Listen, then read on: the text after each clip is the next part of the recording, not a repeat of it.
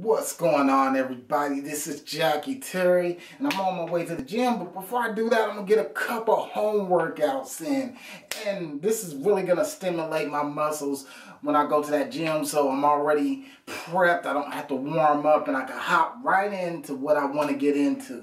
So I'm just gonna pre-up by doing some home workouts. As you see on my bed, I got multiple different weights, and that we're just gonna cause a whole lot of muscle confusion today.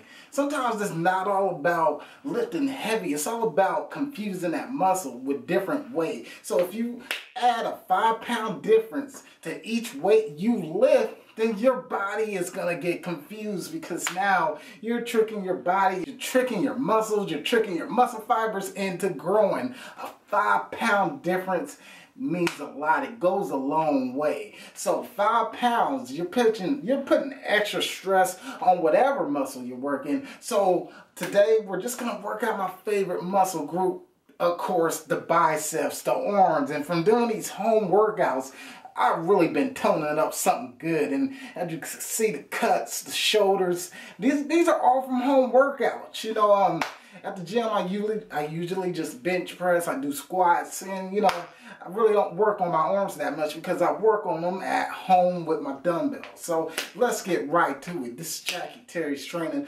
one-on-one. I'm showing you guys some different techniques to get big shoulders, big arms, big wrists, all in this one video. Let's get started. So we're going to start off with the 25 pounds.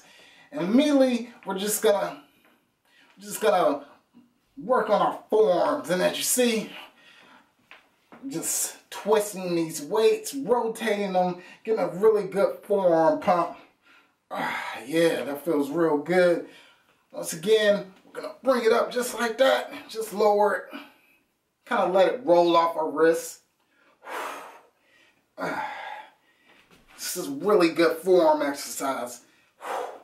Anytime you just rotate these dumbbells in a certain position, just like this, rotate it back and forth, gonna be working out a lot of your forearms. As you see, it's really tough with 25-pound weights.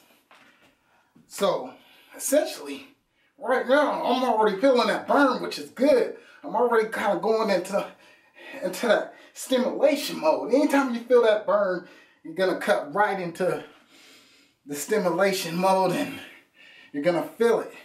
And that's what you want to feel. You want to feel that burn, so you want to keep that burn going. And right now, I'm not even worried about counting my reps. I'm just doing it until it burns. Wow. Really good forearm pump. So now, essentially, I'm going to cut the weight down to 10 pounds.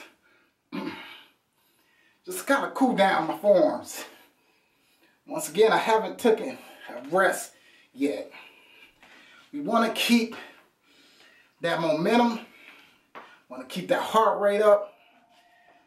So essentially, I was up at a heavy weight. Now I'm at a cool down weight at 10 pounds. Just fairly warming up my body. This is all about muscle confusion. Coming down from a heavy weight all the way to a lighter weight. Hey, my muscles are confused. They don't know what's going on. And I really felt a burn with this 10-pound weight. So these are just 2 different exercises in one. So if you start heavy or some semi-heavy weight, always go down to a light weight and kind of cool that body down. Essentially with the light weight, as you see, I got a lot more control and I'm able to get more reps. Okay, perfect. My forearms feel really good. Feel like they're on fire. That's what we want. We want big forearms. We want big arms. I'm going to show you how to get big shoulders now. Once again, we're going to take the 25-pound weight. We're just going to bring it up just like that. Nice regular reps.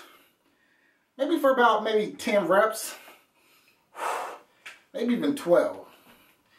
And you see, going at a nice, normal pace. I'm breathing in. I'm breathing out. And I already feel a good pump in my shoulders just by bringing both of these weights up at the same time. Wow. Wow, semi-heavyweight. I think we got 2 more reps. Oh, wow. Woo. Shoulders are still burning. As you see, I haven't took a break yet. Once again, I grabbed the 10-pound weights. And this is for that cool down. It's that cool down I'm talking about. And I'm simply just cooling down my body by touching on this heavy weight. I essentially still feel the burn from those 25 pounds. And now I'm just cooling it down with that light weight. And it's working. Just stimulating more muscle fibers, more muscle growth in those shoulders. It's all about muscle confusion, you guys. Light to heavy or heavy to light. It doesn't matter. And as you see, got complete control. So even if I want to pause and hold it and keep that tension, I can. What makes the workout even tougher. It's going to strengthen my joints up. Wow. Just holding it, just like this, time under tension. Now gently lower it. Now, not only am I working out my shoulders, I'm working out my wrists, working out everything, even my biceps. Just holding this 10-pound weight in the air, just like this after coming off a heavy lift, it's tough. So I'm stimulating all type of muscle growth in my shoulders, forearms, everything's kicking in. Now, if we want to up the ante, we could do the same thing with 15-pound weights. Look at this, you guys. These are 15-pound weights. It's all about increasing the weight up to 5% and stimulating more muscle growth. So I just added 5 more pounds. And right now, I'm switching the weight up and I'm doing isolations. Once again, regular reps, really working out those shoulders. Wow, and I already feel it. Once again, no breaks. This is straight, full speed ahead, no breaks. Wow. We'll do it for about 10 reps. Really stretching that shoulder out. Wow. And as you see, I'm struggling with the 15 pounds. Because as you see, that extra 5 pounds is definitely making a difference. Wow. And sometimes your other arm might get a little bit tensed up after doing these type of techniques. So don't be afraid to kind of stretch out your other arm while you're working out this arm. Come on. It's all about getting those shoulders intact. Keeping that tension. Right now, you see me just doing regular pace reps. I'm not doing slow, I'm not doing fast. Just on regular pace. Normal speed. Coming down at a normal pace. Once again, you guys, rep speed is everything.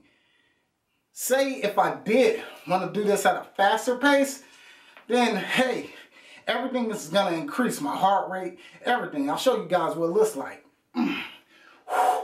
Everything's increasing. Heart rate, just from going at a faster pace. So rep speed is very important. You can switch your rep speed up in the middle of a set. So you can do a normal set and then automatically go into a faster rep speed. Which is actually causing more tension and more stimulation on that shoulder just by going faster. So never be limited to one speed. There's all type of different speeds you can use. You can slow it down, you can do normal speed, or do fast paced speed. Everything counts. Everything. And it's all in your game because in 10 minutes, my shoulders are on fire. It's going to help me out in those key lifts when I go to the gym today on that bench press. So my body's already warmed up for that 315 or that 225, or maybe even a couple hold reps I want to do. Once again, I'm going at a nice fast pace. Heart rate is up where I want it to be. We just want to keep going. Wow. Once again, as you see, you guys, it's not a game. In a matter of 10 minutes, I got a really good pump. I'm sweating. Got a really good pump on my shoulder. In a matter of 10 minutes, just by decreasing the weight, increasing the weight by 5%, by 10 pounds, 5 pounds, doesn't matter. You just want to make sure you decrease or increase the weight during your sets so you can basically confuse that muscle and get it to grow. The main objective in lifting weights is to stimulate more muscle growth, stimulate all your muscle fibers and get them working at the same time. Once again, I'm just stretching, and what I'm going to do now is simply grab these 25s again. We're going to do some double arm curls and stimulate those biceps. Just like this. Back straight. We're not leaning. We're not rocking. We're keeping that back straight. Head up in the air. We're going down, all the way down. Good range of motion. I don't want to go halfway. I want to go all the way down. Good range of motion. Now you can go halfway if you want, just like this. That's good. But make sure you bring it all the way down as well. You want the best of both worlds.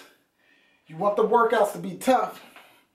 Once again, go all the way down and really flex that bicep. Really grip on to this dumbbell as well.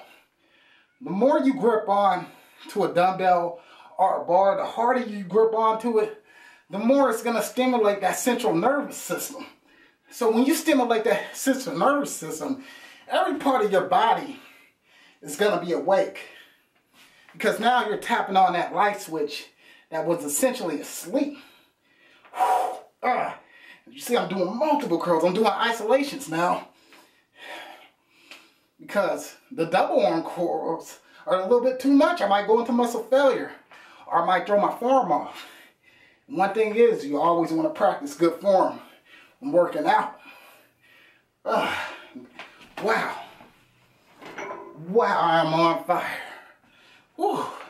We gotta keep that blood pumping. So, once again, I'm taking a rest. Maybe a 10 or 20 second rest. And as you see, guys, I'm moving around. I'm moving. I'm not just standing in one spot. Not just standing. The main objective is to keep that heart rate up. The better you're able to keep your heart rate up, the more fat you're gonna burn. So you might see me jogging on my cool downs. I think it's been about 30 seconds. Heart rate's still up. I'm still in that fat burning stage. So what we're gonna do, I'm gonna pick up some more of these weights. And bring it up just like that. And as you see, I'm going wider, touching my shoulders while I'm doing this. Stimulating my chest muscle. Once again, isolations. You want to be able to stimulate as much these muscle fibers as possible. And the main objective is to burn fat and build muscle. Is decrease your rest times. You know, there's some people that take like a 2-minute rest in between lifting weights. That's too long. The highest is a minute. You want to take at least a 60-second rest and get right back into it. Whew. As you see, I'm only taking 30, 20-second rest. Or maybe even a 10-second rest. Because I really feel pumped. I really feel jacked right about now. So essentially what I want to do, body's warmed up, I'm going to essentially grab these 40s. Because once again, it's all about muscle confusion. So I'm going to grab these 40s. I'm going to do some more workouts. Overhead shoulder press, just like that. We're gonna do some tricep extensions. Once again, everything counts. My muscles are constantly confused, right? They're constantly confused. Now I'm doing triceps. We essentially turn this, oh wow. We essentially turn this into a curl.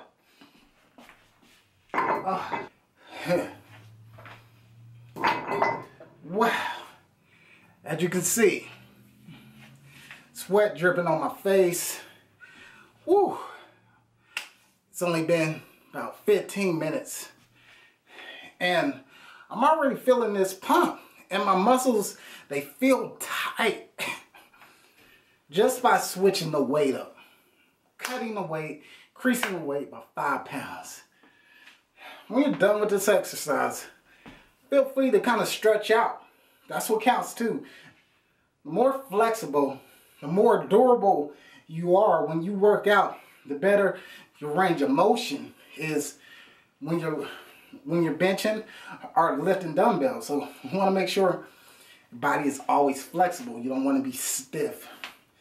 Because if you have a stiff body all the time, you might risk an injury.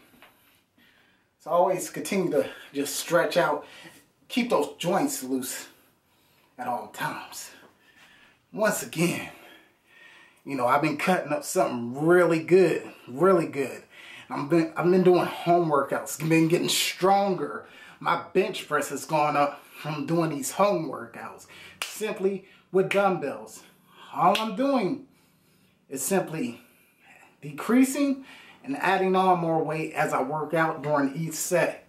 So each set, I'm increasing, or each set I'm decreasing the weight by at least 5 pounds. You guys do, and guarantee you'll get the chest you want. You'll get the shoulders you want. You'll get the arms you want. You'll get the traps you want. Everything will come into play.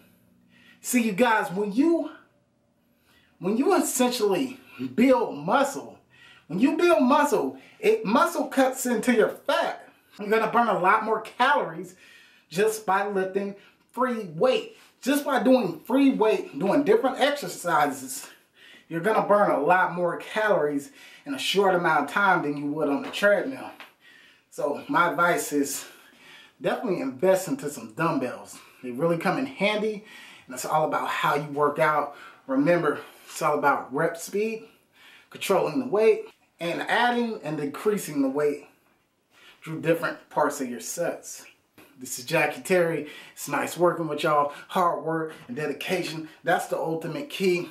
Always stay focused on your goals. Nothing's impossible.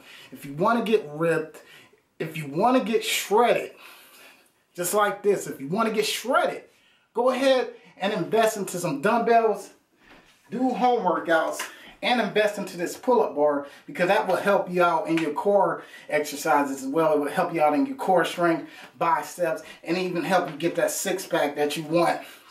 I was able to kind of bring my six-pack out with this pull-up bar as well, so everything counts. Fairly cheap price. Once again, you can invest into one dumbbell. You don't have to have, you know, 2 dumbbells all the time.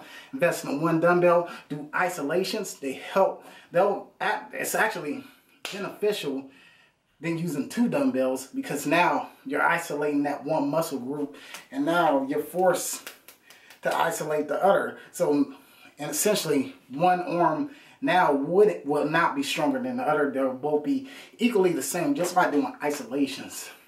Jackie Terry, Jackie's training one-on-one, baby. It's time to hit that gym.